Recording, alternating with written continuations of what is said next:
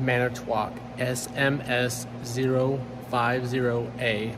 Never worked on one of these before. Complaint is making thin ice or ice cubes aren't fully formed.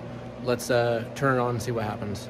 All right, only thing I've done so far is I've plugged it in, connected the water. So I think we're just gonna try, see what happens if I hit the power button. I'm gonna pull up the sequence of operations, make sure this thing's working correctly. It's fairly clean, which is nice. So we're in freeze.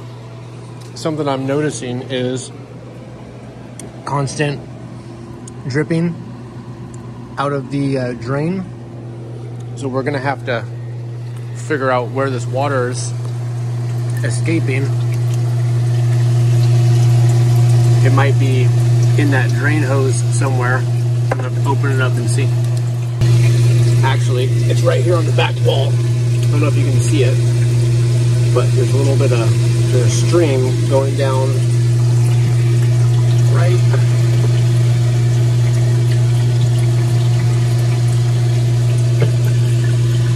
right there on the wall. Right there. See if I can fix that. So, still in freeze, we're basically out of water, but we still have a long way to go inside our freeze cycle. So I decided I was just gonna start disassembling it. I took out some pieces up in this area. It's all kind of just pull on it, comes apart as you go. My suspicion is that these need to be cleaned out, these jets. So I'm gonna pull this out and clean that, put it back together, see if it fixes the issue. So I took these parts out right here, and inside here, there are these little, I guess you call them jets. There's a little bit of scale buildup. You gotta make sure you clean those off. I'm gonna see if this, before I put the little flappers in there, see what this looks like when it starts spraying. That's just water filling up. Here's a shot of what it should look like when it's spraying. I had to take all of these off and clean scale out of the inside of that jet. And then once you put it back in, it starts spraying like it should, and hopefully that'll keep water from running down my back wall. So I got it into freeze cycle now. This thing is getting nice and cold, and let me see if you can see the way my little nozzles are spraying. That's more like what it should be doing, where before it was just kind of squirting all kinds of different directions. Let's not forget to check your condenser, because that is ridiculously clogged. You know it's bad when you can just pull it out in a sheet. Look at that. Where'd that come from? I don't know.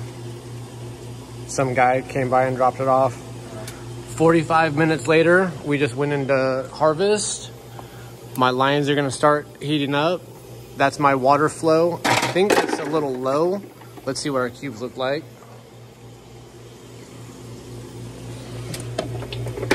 Let's see.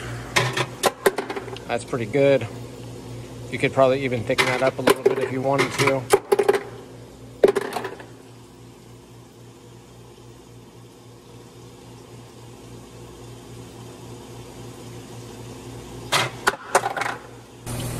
So we went ahead and just dropped another batch of ice. Still taking about 35-40 minutes per cycle. Kind of crazy. So that was a Manitowoc SMS050 or SM050. Just needed a quick cleaning. We're probably going to replace the water inlet valve because that water flow is really slow. I checked the water filter. Water filter wasn't clogged.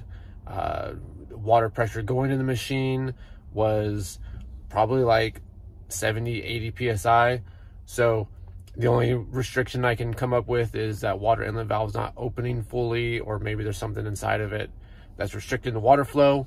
We're gonna go ahead and swap that out, clean it up really well, and that little Manitowoc ice machine is gonna be good to go. Thank you all for watching, and we'll see you on the next one.